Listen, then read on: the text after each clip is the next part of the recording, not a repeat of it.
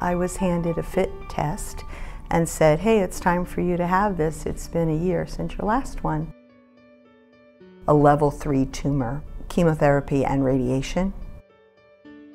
I clearly remember a call from the radiation oncologist.